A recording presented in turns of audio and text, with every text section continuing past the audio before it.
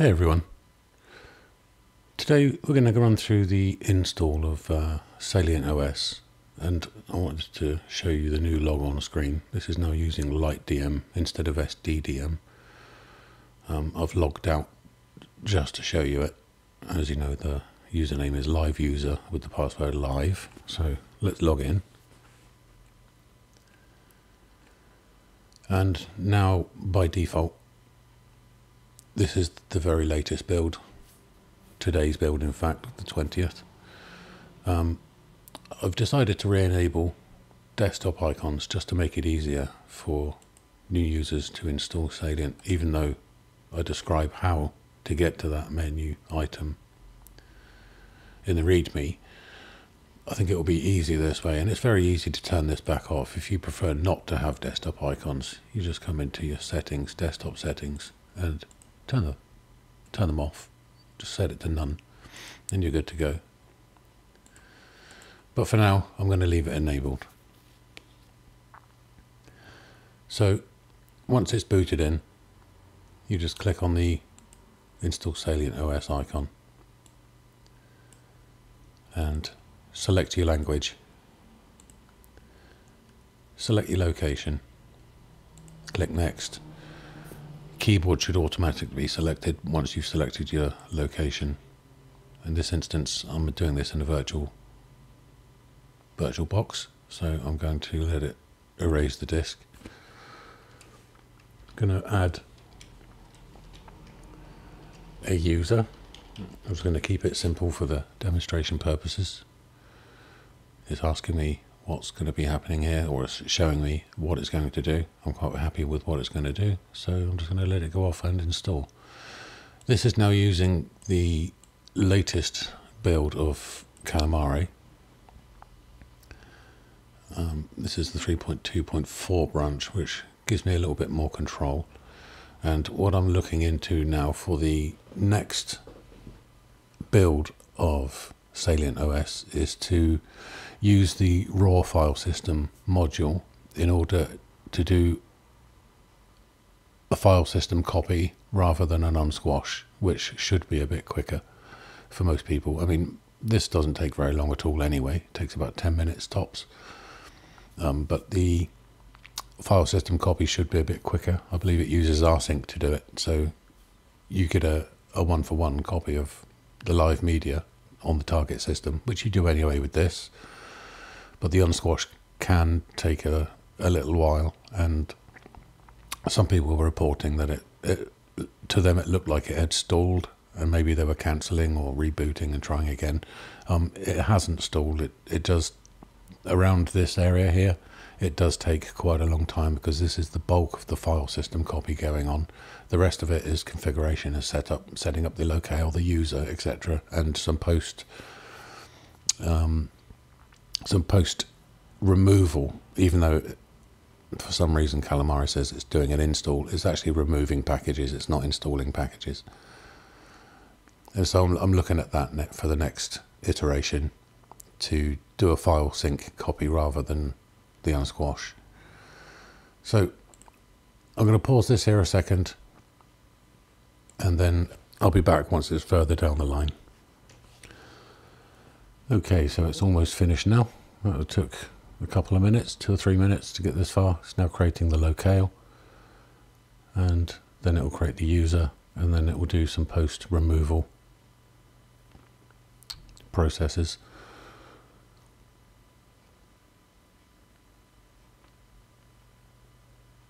And this doesn't take very long now, once these are done. There's the init RAM FS being created. This should be the user next. And then we can reboot and log into the installed system. And I'll show you the steps of what you need to do once you've done that. I will update the README to reflect these changes. There goes the bootloader. And then we'll have some post removal.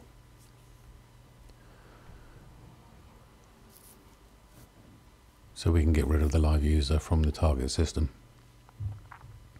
And this is actually removing packages, not installing packages. It just seems to be an issue with their packages module.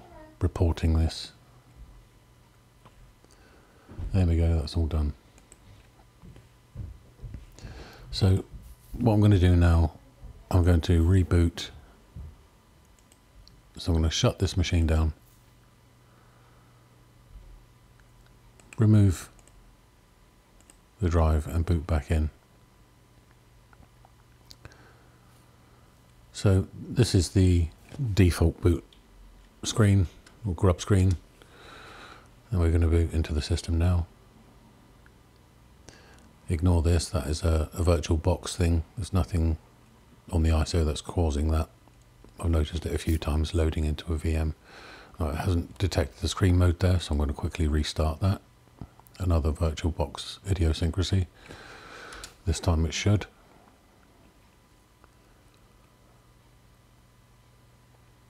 Not quite sure where this output comes from, but it doesn't happen on the live media. There we go, now we're in. So if you get that, just restart your VM instance and it will detect the screen mode then. I've also included the XF86 video for VMware as well, so that should give VMware users native resolution now. So hopefully that's all done. So this is the installed system. And the first thing you need to do really, let's get into SU. So open the terminal, type SU, enter your password. Okay, and now we're in here. Let's just clear that out so we know what we're doing here. And the first thing you need to do is go editor equals nano, and then followed by visudo. And there's a very good reason for doing this. Where at all possible, please do it this way. You will save yourself a lot of headaches. Visudo will ensure, and if you look at the top here, we're running a temp copy. Okay, this is sudo as .temp, so it's been copied as a temporary file. So if we make any mistakes in here, visudo will warn us. Right, so I'm just going to add my username in here. Okay, you can, if you want to, you can uncomment wheel. You are a member of the wheel group, so you can uncomment wheel if you like. You can go uncomment sudo if you like. I tend not to do that, but for demonstration purposes, just for this video, I'm going to uncomment both of these, so I don't have to enter passwords at all. And that's purely just for this demonstration, but normally you only need to add your username here and save the file and you're good. So now I'm going to exit out of SU. Let's just clear the screen again.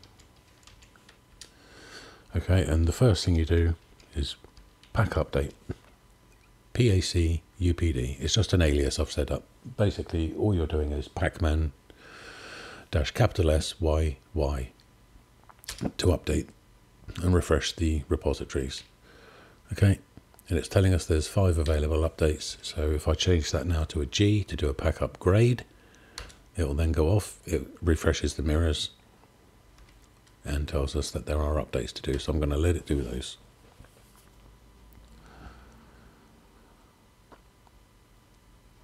And there's one more step after this because there are a few items which are get sourced, and so we have to use yay, and we use exactly the same terminology as we would in pacman, because yay and pacman, yay has almost 100% parity with pacman anyway, so you can use exactly the same commands. And we can see here there are the AUR packages for DXVK, Lutris, Compton, Numix circle icons, and PAMAC AUR and yay all need upgrading.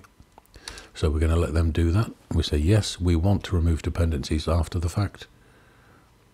Just press enter. When it says diffs to show, just press enter, and then we're going to import a key for compton.conf. It's a trusted key, so we're going to import that key, and then we're going to say yes to do the updates. It's going to bring in the dependencies it needs whilst it's compiling. Once it's done, it will remove those dependencies that are no longer needed, so that we don't fill our systems up with dependencies we don't need. This will ensure that DXVK and Lutris are fully up to date as well, because they were sourced separately through GitHub, which technically makes them AUR packages.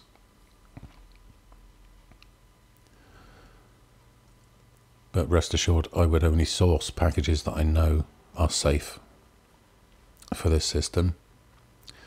And so there's actually only two commands you need to perform when performing updates if you do it from the terminal. You can do it from PAMAC up here if you want to. You can enable the AUR in PAMAC, but I would recommend doing it from the terminal. If you use the PACUPG pack upgrade alias, it automatically refreshes the mirrors and then performs an upgrade, and then do yay capital SYU to do an upgrade on those AUR packages so that they are always up to date. So periodically just run those two commands. PAMAC up in the system tray up here will tell you anyway when there's updates. It will turn red and you'll be notified when there are updates. So that's a good indicator to let you know there are updates, and you can view them. You can see what those updates would be. They would appear here. And then you can close that, come down to the terminal, and just issue pack upgrade and yay dash capital SYU, and then your system is up to date. If you need to, by default, this should be using global mirrors anyway. And once this update's done, it's going to build this, so this might take a few minutes, but I'm going to let it run through so you can see the process. So you can see it's doing the new mix circle icons. Now it's doing PAMAC. Now it's doing Compton Conf. And that's for this little utility here, window effects in your settings panel. That's where that comes from. Now it's doing DXVK. As you can see, it doesn't take very long to do these applications. Now it's doing Lutris. Lutris is probably going to take the longest time. It may not, because it exists in the system already.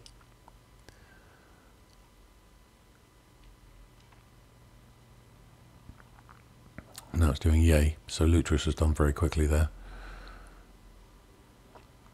And now it's updating yay. Now it's installing the packages.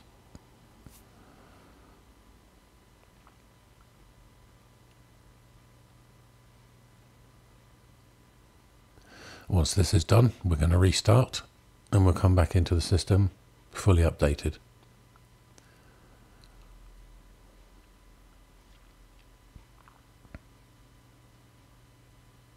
You can ignore these output warnings. These are code warnings and they're fine. Everything runs fine.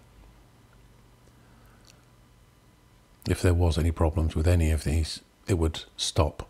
And it wouldn't, there you go, those are the dependencies being removed.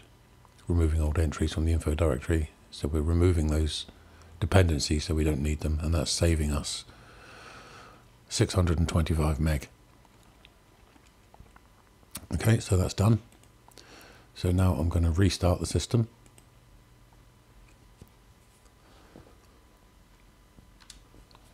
I'm going to log back in. Hopefully it's going to pick up on the screen mode again. It has, so that's good. And now we're back into the updated system. Now everything's up to date. We're good to roll. So there we have it. That is the base install of Salient OS. And that is how you update it to bring it fully up to date. In the next video, I'm going to show you how to set up game mode for Steam. And we'll take that from there in the next video very shortly. Thank you very much for watching. Don't forget to comment, like and subscribe, and I'll see you all in the next video. Thank you very much.